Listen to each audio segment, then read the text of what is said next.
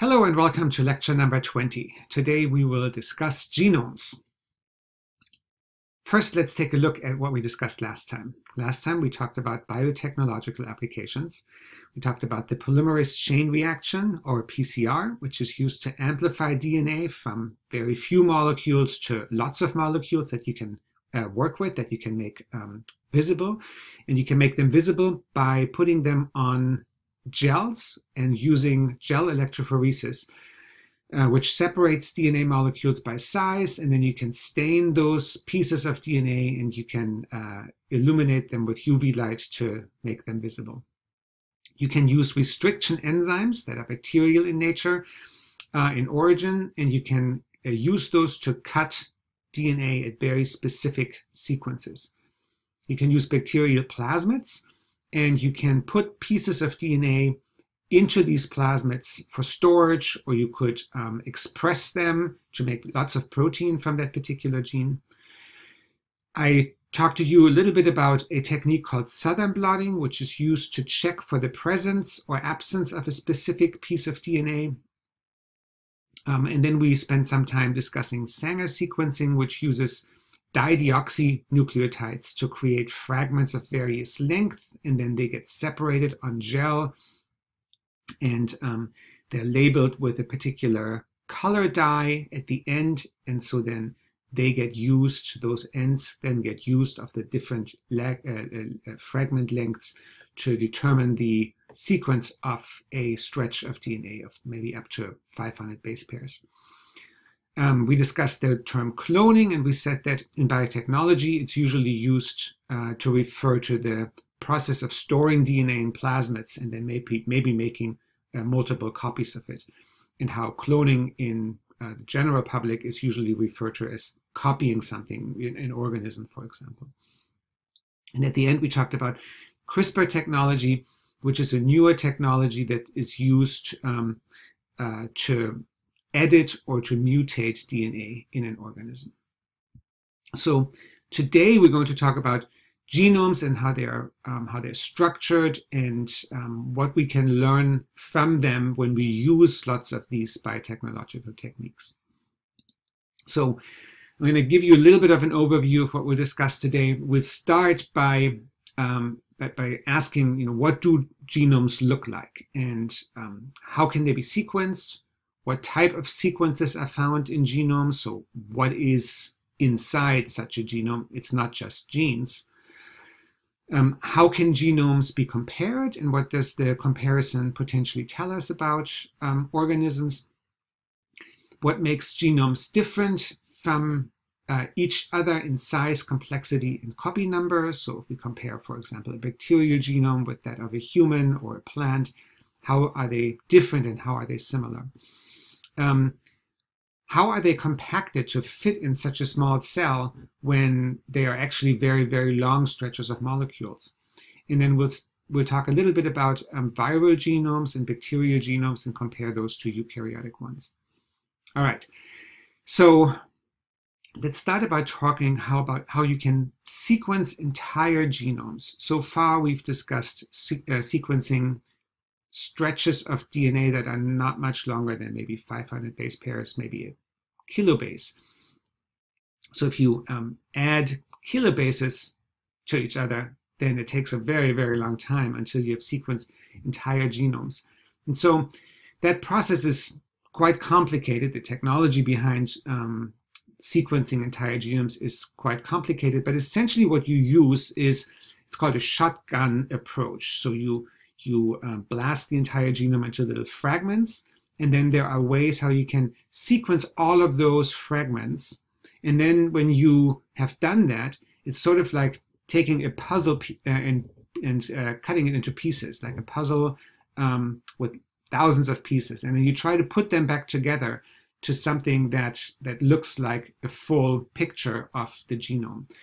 And there, I want to tell you a little bit more about the technique of assembling all these pieces that you sequence. The sequencing is, similar in principle to the Sanger sequencing, but it is done with millions of those copies at the same time. But the problem really, when you want to assemble whole genomes is that you have a lot of fragments and you don't really know how they fit together. And so there's this analogy here that your book uses. It takes a sentence from the Watson and Crick paper where they describe the discovery of DNA, and it tries to show you on with this particular piece of all these puzzle pieces, and we only have 6 here, the principle of how to put them together. So essentially, you look for identical patterns first. So right now you look at this and you go, well, whatever that means.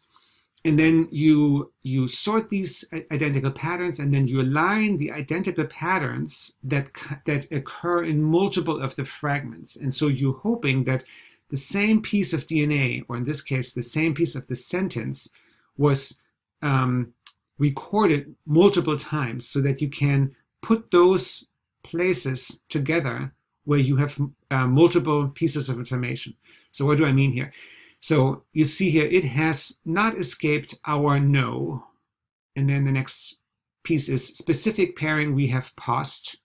But you also see this paused here also is over here, right? So the VE paused is also over here. So have postulated immediately suggests. So now you already have 2 pieces that fit together by putting those 2 together that are duplicates.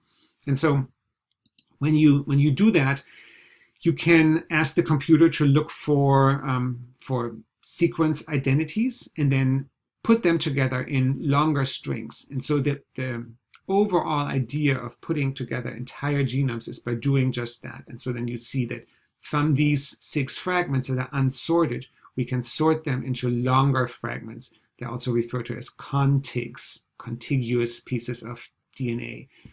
And so then you have the entire sentence here. All right, so if we have our entire genome assembled, then we can look and see what kind of sequences do we find in the genome. And of course, you already know we would expect to find genes in there, but what else will we find? So there are large portions of the genome that are non-genic, that are actually containing information that have nothing to do with genes that are coding for proteins.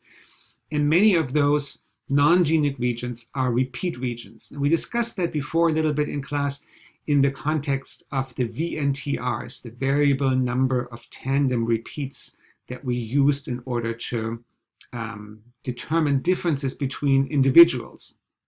So there are multiple classes of these repeat units, and your book shows 3 different types, and they're called dispersed repeats. So dispersed meaning there's one here, there's one there, so it's a little chunk of DNA that always has the same sequence, and you find it in many, many different places throughout the genome.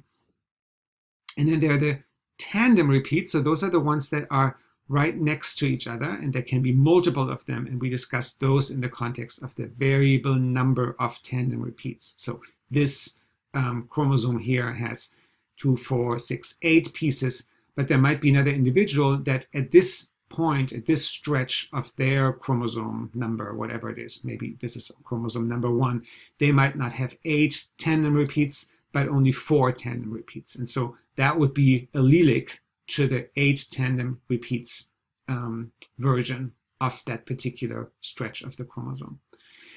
And then there are the so-called simple sequence repeats. And you see a simple sequence repeat is just, just in this case, just 2 letters, and it just goes on forever, ta, ta, ta, ta, ta, ta, ta. So that doesn't code for anything. We don't really know what it's good for, but we see that these simple sequence, rather than 10, 20, maybe 50 nucleotides of repeats, are here very, very short, very simple sequences that are repeated. So like alleles, the location with variation in the location of number of repeats, repeat units, differ between individuals. So that is where the VNTR analysis comes into place. How often, how many of these are found at a particular place in different organisms, in different individuals. Okay, so these kinds of repeats make up a large portion of the genome. So we have here a piece of DNA, and this piece of DNA is annotated with a number of features. And so you might hear the term annotation, genome annotation. And what that essentially means is that on the chromosome, ideally from the top to the bottom, now that we have sequenced the entire chromosome from the very beginning to the very end, we can now try to understand what is on that chromosome and where on that chromosome are these particular types of genetic features.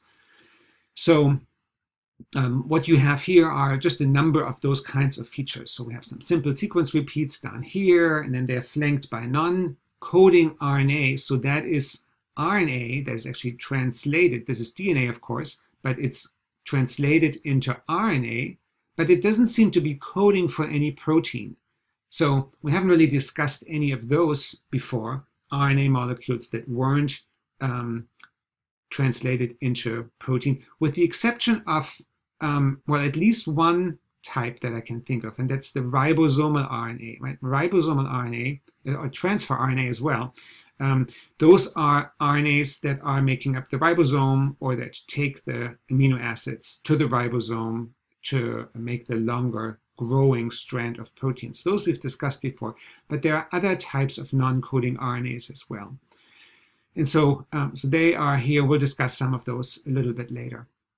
And then we have single copy genes. So that's what, you know, one might naively think that the whole genome is made of. Those are the protein coding sequences that produce the proteins or the enzymes then that make stuff, or proteins that are structural and that help the organism to be formed and make cells and perform all the functions in the cells. So those are single copy genes. Then we have the dispersed repeats here. We have some tandem repeats and so forth. So you can annotate the entire genome chromosome by chromosome with its sequence from the beginning to the end of the chromosome. Okay, let's talk a little bit about some features of some genomic features and annotation, and how you annotate these features if you just really have pieces of DNA that consist of all 4 different nucleotides, right? So when you just look at the sequence after you have assembled it, then it's still all A's, T's, and G's and C's. So how do you know what that is? How do you determine, oh, this must be a non-coding RNA, this must be a protein-coding RNA, this is a simple sequence repeat, and so forth. So let's start with the protein coding regions. So with that, we already know that they are made up of triplets of DNA that code for RNA, and that the RNA then codes for amino acids. So the computer can be used to look for certain features that make up a protein. So for example, we know that proteins, genes that are translated into proteins eventually, at some point start with an AUG in the RNA. So ATG in the DNA sequence, and that then leads to a methionine, and that's the starting point of almost all proteins that we know of. And we also know that they have to at some point be ended with a stop, and that has to be in triplets, right? So the stop, when it comes earlier, like if it were to come at a number 5 or 8 or so, not number 4 or 7 or 10, where it starts. If it started somewhere else, then it wouldn't be read as a stop codon, right? It would be read as something else, at the as the amino acid that it then codes for, if you are using triples at a time. So the computer would be looking for an AUG followed by a sequence of triplets, and then eventually followed by a stop codon, and would say, oh, that combination in a certain stretch, maybe 1,000 nucleotides, maybe 800 nucleotides, maybe 300 nucleotides, but not 5,000 or 10,000, that would potentially be a gene, and so it would annotate it as a potential gene. Then there are other features that the computer might find, and they have to do with structures, with secondary structures that RNAs can form. And so if you have DNA that would code for, let's say, this sequence here, and the computer would find that from here to here, there's a direct repeat, if you will, that occurs on the continuous part of the strand that, if paired, if formed by if forming a hairpin, this is called a hairpin, can then produce these secondary structures. So if the computer finds something and says, well, I don't know what this is, this must be some sort of a loop, but from here on, from this A on to this A, this RNA can pair with the beginning of its strand, or it's not really the beginning, but it's somewhere here where it began, where it can form these hairpins. Then it might set it aside and say, okay, this is a region where maybe there's some sort of functionality, because this might be a structural piece of RNA that's not coding for protein, but has another function. You will see later on, a few lectures from now, we will discuss these types of RNA structures that have regulatory functions, so they help in the regulation of gene expression.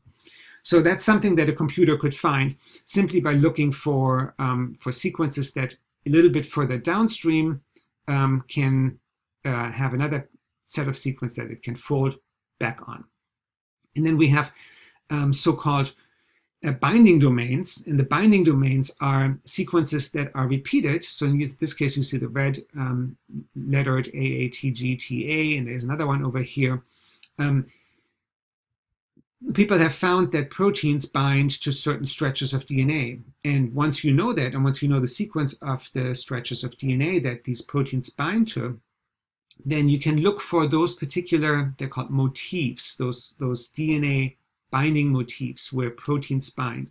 And at the very beginning of the class, we've discussed transcription factors and how transcription factors bind to the DNA, and how the DNA requires transcription factors to be bound so that the transcription factor proteins can then recruit the RNA polymerase to start transcription of a gene. Well, the transcription factors bind to very specific areas of the DNA, and those are dispersed throughout the genome in promoter regions of various different genes. So in other words, if there's a protein that can turn on multiple genes, then it might bind over here to an AATGTA region, and maybe another gene that has a similar function binds that same transcription factor because it has the same kind of motif. So sequence motifs can also be found and can then lead a computer or a researcher using a computer to believe that that might be an area where a gene is following relatively soon, because a transcription factor would indicate that RNA polymerase is bound to that place, which then produces RNA, in other words, which then transcribes that gene. So I wrote down in a fewer words than the ones I just used what these three pieces of DNA or RNA might tell a computer with respect to what kinds of features there might be within the genome, when in fact they're all only made up of 4 nucleotides, or if you include the uracil and RNA, 5. Okay, so now we have talked about sequencing the entire genome. We've talked about assembling the entire genome. We've talked about annotating the entire genome, and we have looked at the kinds of features that we might find in an entire genome. Here's another kind of feature that can be found by a computer by looking and comparing certain parts of the genome. So, for example, when we talk about the structure of a gene, we have discussed this in previous lectures, and we've said that there are exons and introns. And we've said that there is splicing, the introns are spliced out, the exons are expressed. We said the introns are the intruders, the exons are the expressed parts. So you have to remember the difference between what's an exon, what's an intron. We said that they can be spliced together in various ways, and if they are spliced together in various ways, then that is called alternative splicing, and that can lead to proteins with slightly different functions. But what we didn't discuss is how do we know where the intron is and where the exon is? So right here it's easy because they're marked in yellow and blue, but that's just a cartoon, of course. And at some point researchers had to find out where an intron starts and where an exon starts. So, well, how can you do that? Well, if you have the sequence of the protein, right, the amino acid sequence of the protein, and I know we haven't discussed how proteins are sequenced, but there's also a technique how you can isolate a protein, you can purify it, and then how you can sequence it to determine its structure, its amino acid sequence. So if you compare that to its DNA structure, then you will see that the protein, the amino acids coding, if you back translate that into DNA, would start here, and it would then on the DNA start over here. This is then our mature RNA, right? Our observed, mature, spliced RNA. You will see that it starts with an untranslated region. It will end with an untranslated region, and in between is what is actually coding for the protein, the coding sequence.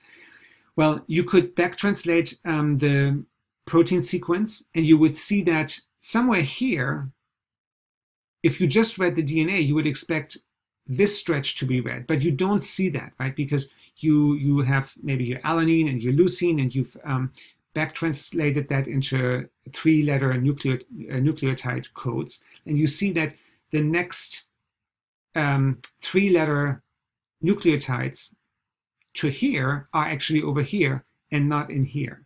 And so therefore you can say, well, if my protein only has 99, well, let's say it has 33 amino acids, then I would expect to find 99 nucleotides. But if I find 150 nucleotides, then I already know there must be 61 nucleotides that are somewhere that didn't make it into the RNA that then was translated into the protein, right? And so those must be in the introns. And that's exactly how people did it to determine where the introns are for a particular gene. That seems like a lot of work if you want to do that for every protein, but there are ways how you can actually see that an intron starts by comparing how introns oftentimes look. So by looking at some sequences that you have gone very closely over, and you've done the comparison between the protein and the mature mRNA and the genomic DNA, and you figured out where the introns are.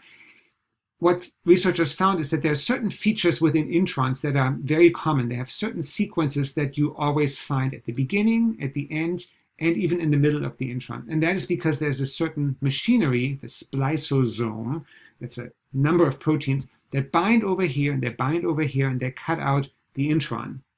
And they also recognize certain sequences. And so therefore, those sequences can also be found by a computer. If you know the sequence is a certain 10 nucleotide stretch, and you ask the computer, find me all of those 10 nucleotide stretches, then it might find a few that are basically randomly associated with those nucleotides, but it will also find all those intron starts. And then you can say, oh, that looks like it's relatively close to some promoter motifs. And so that's where a gene must be. And so the information becomes more and more, and you put all those pieces together, and you can annotate your genome even better. So I say here, you can compare protein sequence with DNA sequence. If the sequence was not translated, it's not likely. It is likely in an intron. And those intron starts with specific sequence motifs. You can then look for those motifs. When I say look for those motifs, you ask the computer. You use a search function on the computer, and you can assume that those are places in the genome where you have an intron-exon junction. All right.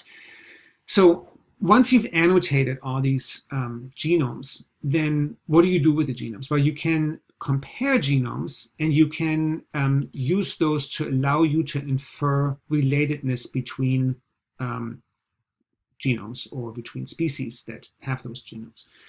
And here's an example that your book has for viruses. So these are all viruses, and they're all related to each other. They're all so-called lentiviruses, but they are specific for, here's for a cat, for a cow, for sheep, for a horse, and these are for humans and simians, monkeys and chimpanzees, for example. So what you do if you want to compare these viruses is you can take their entire genome and you can sequence it, and you can align the sequence using computer software. And this was first done with viruses and bacteria because they have relatively small genomes. So you can take those, you can align them, you can ask the computer to group similar sequences. And so then you can use the similarity if you group them like this. So you can see that this simian immunovirus, these two are quite similar to the human immunovirus. So called number 2, there are 2 types. And so these are relatively similar to each other. And this simian immunovirus and the human immunovirus are very similar to each other. And then, of course, these are more similar to each other than they are to certain cat lentiviruses. This is also a lentivirus. These are all lentiviruses. So, so what that tells you is that, for example, maybe there might be other things you can see here, but one thing you can say is that these 2 different types of HIV virus are similar to these simian viruses. This one more similar to that virus, that one more similar to that virus, that they might have evolved more closely in conjunction with primates. So these are different from each other, the HIV-1 and HIV-2, and they might have evolved differently from each other. When you look at a tree like this, what you can always use is this bifurcation of a tree. So this is called a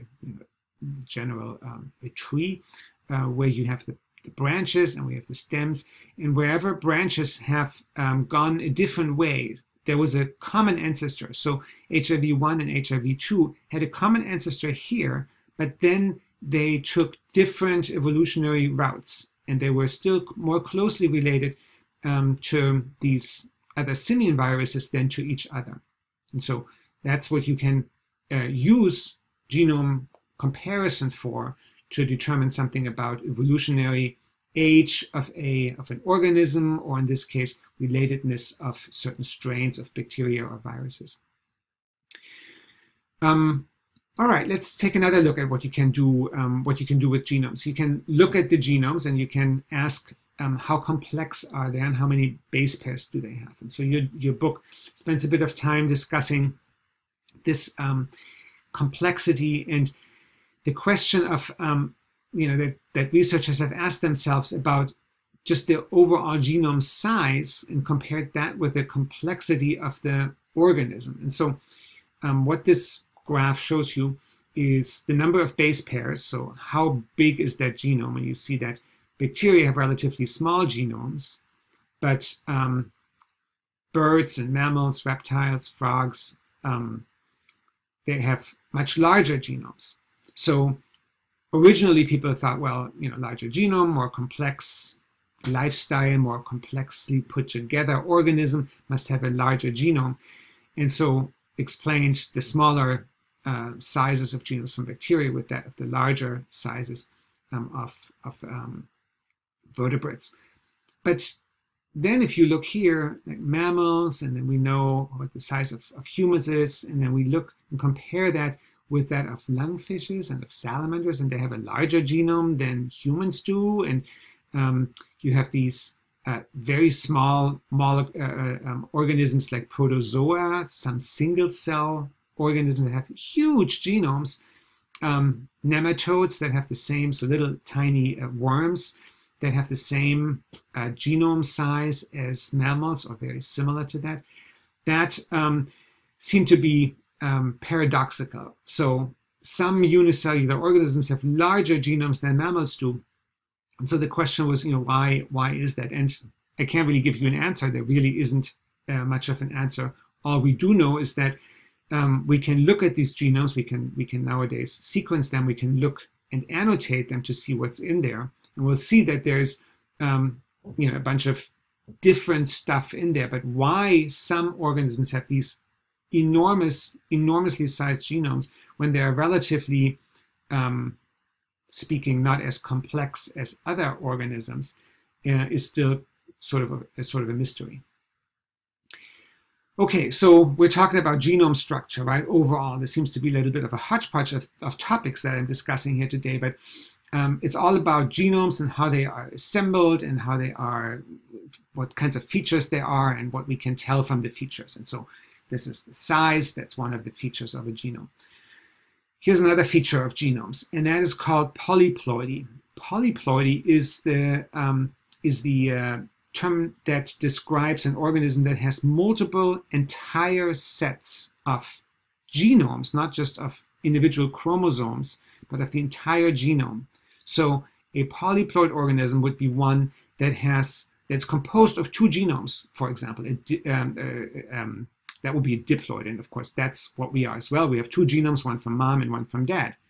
But if you have maybe 4 genomes, maybe 2 from mom and 2 from dad, then that would be a tetraploid. So you would have 4 complete sets. And especially in plants, but also in some vertebrates like fishes, and mostly in the fishes, there's some reptiles that are polyploid, and amphibians as well. You find this phenomenon of polyploidy, and the question is really, why is there polyploidy? Why are organisms duplicating their genome? Okay, there are 2 types of polyploidy that I want to tell you about. So I want to show you this picture here. This is from your book, and this shows you the chromosomes that are stained in blue or in yellow. And what they're telling you is that this crocus is actually made up of 2 different genomes, of 2 different types of genomes, not just 2 copies or 4 copies in this case of the same genome, but of completely 2 different types. So the blue genome is one, has 1, 2, 3, 4, 5, 6, 7, 8 copies, and those are 4 duplicates. And then it has another 6 chromosomes, which is a duplicate of 3. And it turns out that this is a combination of 2 different species, similar related species, that merge their genomes into something that's called an allopolyploid. I have that term written on the slide in just a second. So how that works is that species 1, or species A, and species B, they can cross-hybridize. They can be fertilized, cross-fertilized. So, a bee might be flying from one species to another species, bring some pollen from one flower, from one type of flower to another type of flower that is not related, and fertilize that second flower with the pollen from the first. Well, if that happens, you get a hybrid AB. So now this is odd because it now has these, it only has 2 chromosomes here, and like the 2 red ones, this large one and the smaller one, and then 3 green ones. And so now it has an uneven number of chromosomes, 5. Some of these organisms are viable, but they're not fertile. They can't produce offspring. And the reason for that is that when you go to meiosis, in meiosis, you require them to be paired, right? We remember that in metaphase of meiosis, they have to be paired so that they can be pulled apart.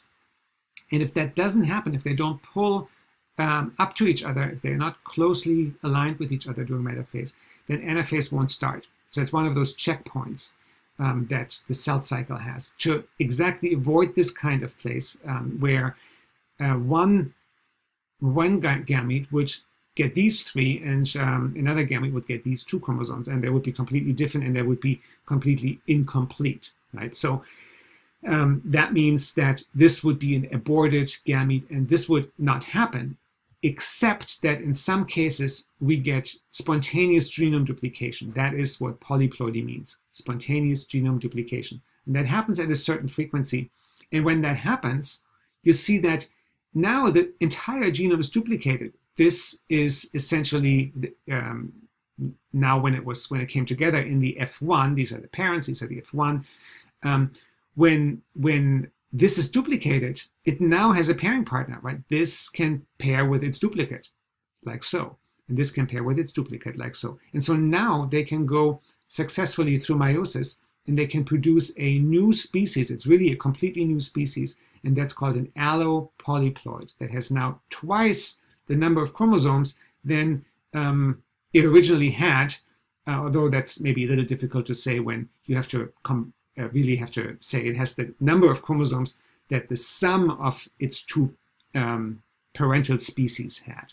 So the terms are called allopolyploidy, that is a hybridization, and then there's in the duplication, and then there's also autopolyploidy, that's self-duplication, if that just happened in one species. So if I now had, instead of these 6 green chromosomes, an offspring in the next generation with 12 green chromosomes. And those things can happen, and they're actually quite frequent among plants. Now, why do they occur? There's all kinds of theories out for that, evolutionary advantages and so forth. But that's not really the topic of today's lecture. Today's topic is simply, what do we find in genomes, and how are genomes organized, and what kinds of weird things can we see in genomes? So one other thing that we can see in genomes, how they're organized, is that they can duplicate and they can produce polyploids. Okay, so let's take a look at the kinds of sequences that you find in a human genome. So this is, I say here, protein coding sequences are just a small minority of the entire genome sequences. And now you have heard me talk about all types of ways how you can annotate the genome, the different types of things that are found in genomes, the way that genomes are organized and that they can duplicate in some points. Here's a pie chart that tells you sort of the percentages of what we would expect to find in a human genome with respect to all of these different types of things.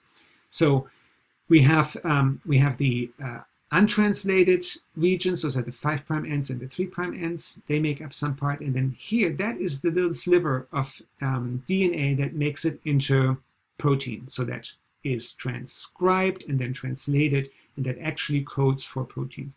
And then see that the introns take a huge amount of room. They're much larger. They're not just small pieces that come up every now and then. There's a ton of these introns compared to the coding regions.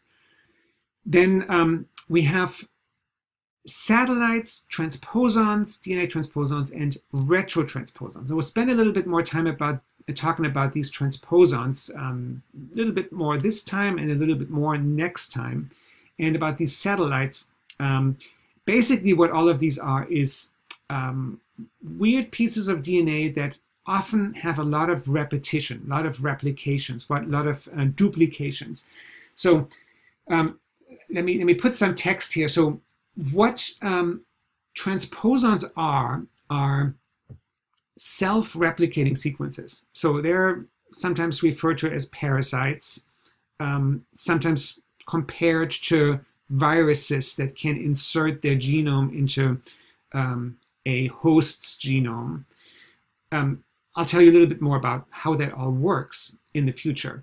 But they can self-replicate. For right now, all we need to know is they self-replicate, and there are two types of replication processes. There's the cut and paste and the copy and paste type.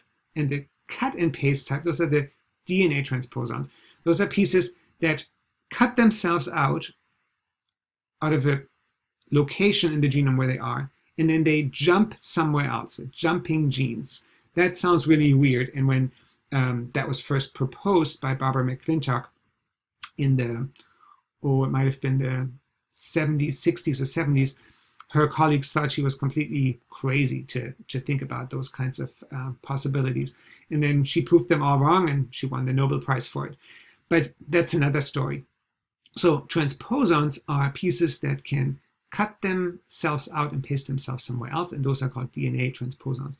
And then those transposons that stay in place but make a copy of themselves and then insert that copy elsewhere, those I refer here to as copy and paste retrotransposons. They make an RNA intermediate of themselves, then reverse copy that RNA into DNA, and then stick that back into the genome. And people think that the amount of retrotransposons that we find in genomes is so large as it is. You see that's almost 45%, because they stick around, then they make a copy and then just insert themselves somewhere else. So they continuously make copies of themselves. And so therefore this suggests sort of evolutionary age, if you will, because this organism has been around long enough to have accumulated all these retrotransposon sequences. And so that keeps growing the genome, apparently. These alpha satellites are repeat regions. They're found in the centromere. There are also repeat regions elsewhere, but these alpha satellites are specifically found in the centromeres. And then there are miscellaneous, in other words, we have no idea what they are, unrecognized, ambiguously annotated, non-functional gene duplicates. So where genes were duplicated, but they are no longer functional. So now they are sometimes referred to as pseudogenes. So here's a bunch of other things that we just stick into this green pie chart sliver. So I guess what I want you to take away from this is maybe 2 or maybe 3 things. One is that the coding portion of the genome is very small compared to everything else, and that retrotransposons take up a large amount of space in the genome. Okay, so this was a little bit more about annotation of the genome. So now let's think about how the genome is organized, how the chromosomes are organized, and how all that DNA is put together into the nucleus so that it fits and that it doesn't take up too much room and is too entangled for the machinery of the DNA to either copy it in replication or to transcribe it in transcription.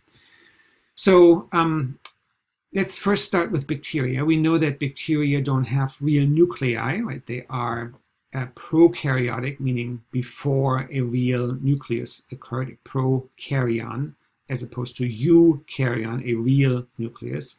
So these are prokaryotic, they have no real nucleus, but they do have something that's called a nucleoid.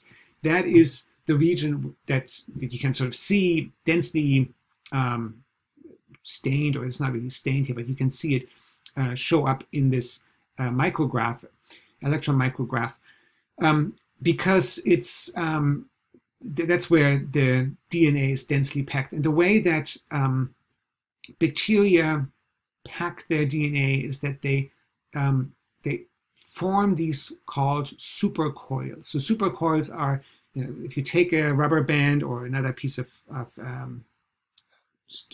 rope or so, and you twist it, and you twist it, and you twist it, and you twist it, you create strain, right? And then if you release the ends a little bit without completely letting go and letting it unwind, you will see that it coils back on itself, and it makes these supercoils. You can try that out. There's also a picture in your book that shows that.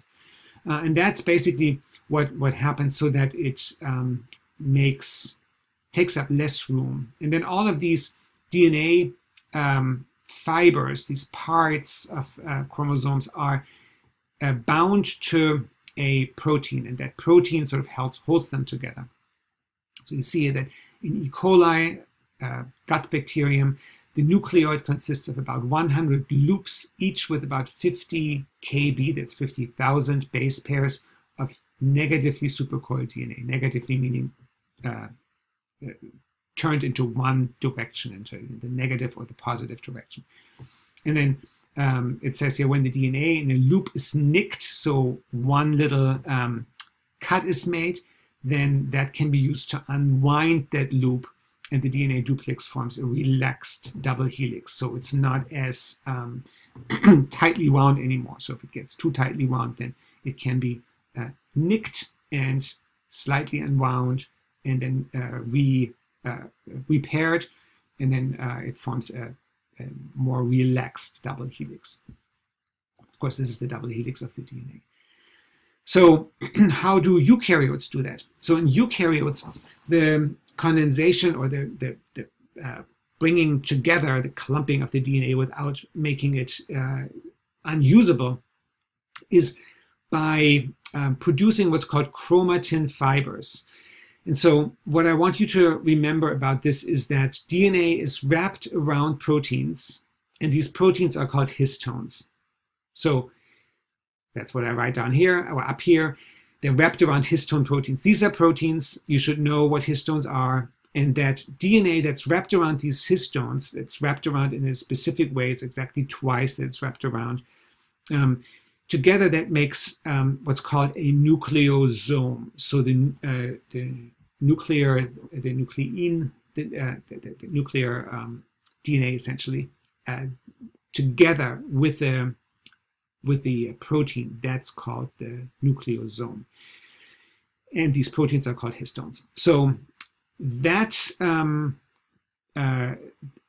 fact that it's rolled around these proteins many times, and many proteins, and then these proteins are condensed together by assembling them in a certain way, makes the DNA pack very densely and produces these coiled chromatin fibers, which then you can see here are coiled even more densely together to produce these X-shaped chromosomes. And of course, we discussed when we talked about mitosis and meiosis, how you have the condensation of the DNA at the very beginning of mitosis to produce these X-shaped chromosomes. Well, that is when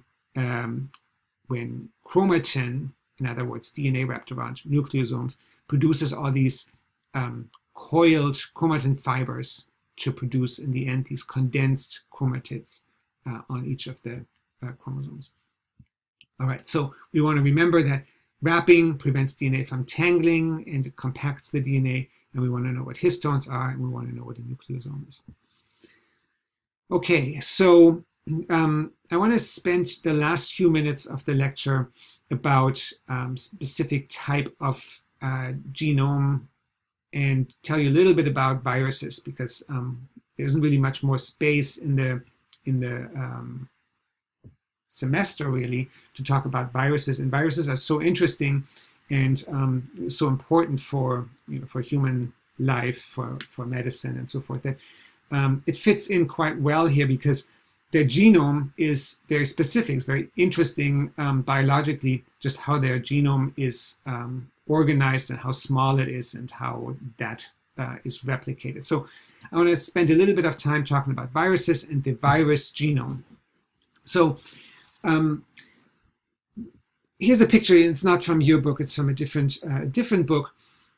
Well, viruses are found to infect organisms of all kinds. Bacteria can be infected by viruses. Plants can be infected by viruses. Animals can be infected by viruses.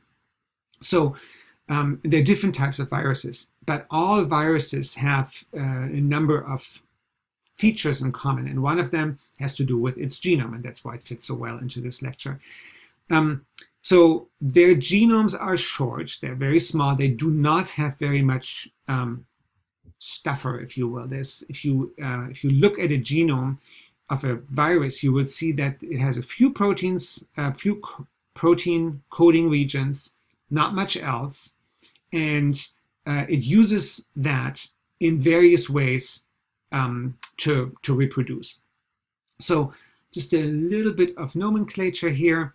So if you look at all these different types of viruses first, you see one that's called the tobacco mosaic virus, very common virus in plants, and not just tobacco. You see this structure, this rod-shaped structure, and you see these adenoviruses.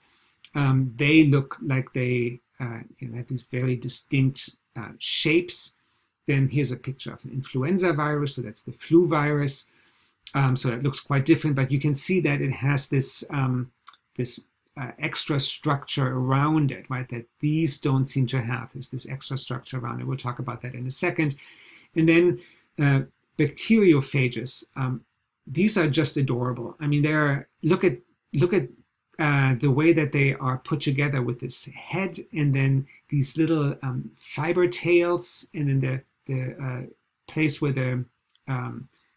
they can insert, where they can pass their DNA through this tail sheath and inject it into their hosts, which are bacteria. So bacteriophages, the phage is the virus, the bacteriophage means that this virus infects bacteria. Just amazing structures.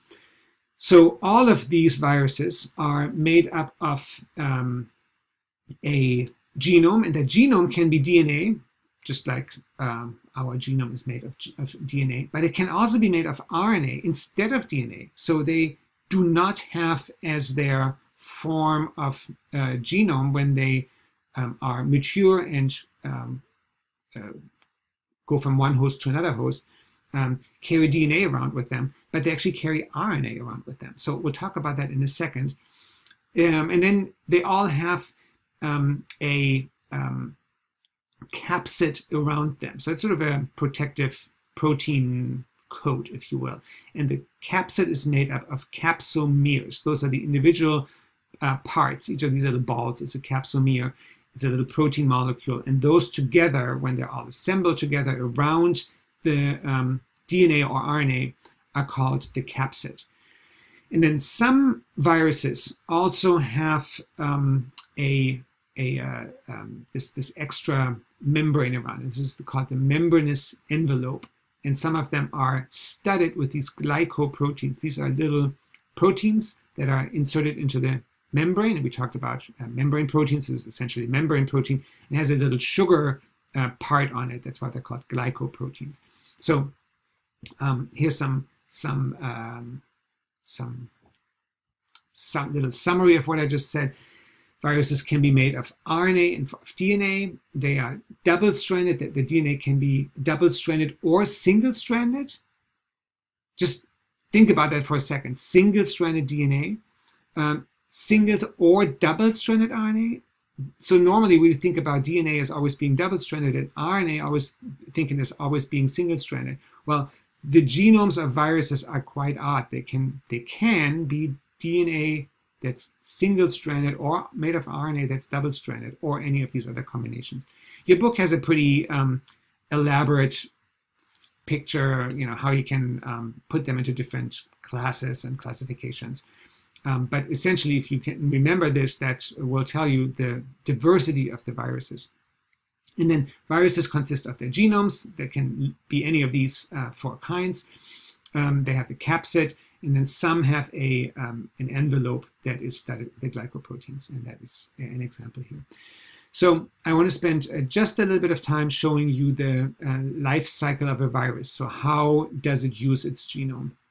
So if you think about a virus outside of a cell and it's just about to infect the cell, as it is moving into the host cell, and there's various ways how to infect the host, what viruses usually do is once they are in the host cell, they shed their capsid, and then their DNA, their viral DNA, let's assume this is a DNA virus, is using the host to transcribe it and produce mRNA, which is then translated by the host into capsid proteins. And the DNA is replicated, and it can either use its own machinery or it can use the host's machinery, and it then assembles and produces the new DNA and the new capsid proteins assemble and produce new viruses that can then break out of the cell. So virus infects, virus sheds capsid, the viral DNA is transcribed by the host, the viral DNA is replicated, more virus particles assemble, and they lyse the cell, they break open the cell and exit. So that's sort of a very general approach of a life cycle of a virus. There's the lentiviruses, the viruses that are very slow have a very slow life cycle. Lenti meaning slow. There's an example of that for the HIV virus. And I'm also showing it to you because it's another type of virus. It's called a retrovirus. So let's take a look at how a slow retrovirus uses its host in its life cycle. So here's a little cartoon of an HIV virus particle. So it has the envelope, it has the capsid, and then it has the nuclear material, which in this case it's RNA. So that's why they're called a retrovirus, because they have to go between generations from RNA to DNA first, and then back to RNA. And in order to do that, they use a specific enzyme. It's called reverse transcriptase. So they are infecting the host. They are shedding their protein, their capsid, And then they use an enzyme that isn't part of the host's repertoire. And so that's why it has to bring it along, the reverse transcriptase. That is something that hardly any organism has other than retroviruses. And so they use now the reverse transcriptase to make DNA from its viral RNA. And then now that it has DNA, it inserts that DNA into the host's nucleus. And that's where it can stay for a very long time. So I say here, after a long latent period in which the DNA is inserted into the chromosomal DNA of the host, something can trigger stress, for example, other diseases can trigger the production of mRNA of this particular provirus, so the inserted DNA into the host's nucleus. And when it makes the RNA, it can then produce its protein, it can assemble a new virus, and then it can bud, as this virus particle, it can bud out of the cell. And as it's doing that, it's taking a bit of the membrane of the host, that's what this bud is, with it. And that is what's making its envelope. So that is the way how retroviruses are inserting their genetic material into the host, sit there for a while, and then at some point when triggered, reproduce. Okay, so there's an example of another genome and another way of structuring the genome. So what we talked about today was all about genomes, was all about how to assemble genomes, how to sequence and assemble them. We talked about how genomes are made up of many types of sequences, and we looked at multiple types of sequences. We said there were the genes, of course, which only make up a small fraction of the whole genome. We looked at repeat regions. I taught you a little bit about transposons, which are those sequences that are self-copying, and they can either cut and paste or copy and paste and move around the genome. I talked about satellite repeat regions that are often found in the centromere. We talked a little bit more about introns. We saw how much more intron material there is than exon material in humans. We looked at untranscribed regions. All of those make up genomes. And then I said you can use computers to do the annotation, and the computers look for certain features. I say here telltale sequence motifs. I told you a little bit about certain types of motifs, how they were found, and how you can use that knowledge of those particular motifs to determine that a piece of DNA that you don't know anything about might be this or that, because you have seen this motif before, and you know that that motif, that sequence of DNA, is used for certain things, such as in the promoter to recruit proteins, transcription factors, or as a particular sequence that recruits splicing machinery, and so therefore you know that that is where an intron and exon boundary might be. We looked at compaction of eukaryotic versus prokaryotic genomes, and then at the end we spent a little bit of time looking at virus genomes and how they require and how they use their host for replication, and how they have different types of genomes in terms of versus they using DNA versus RNA, using single-stranded versus double-stranded material. All right, and that is it for today, and I will see you in class.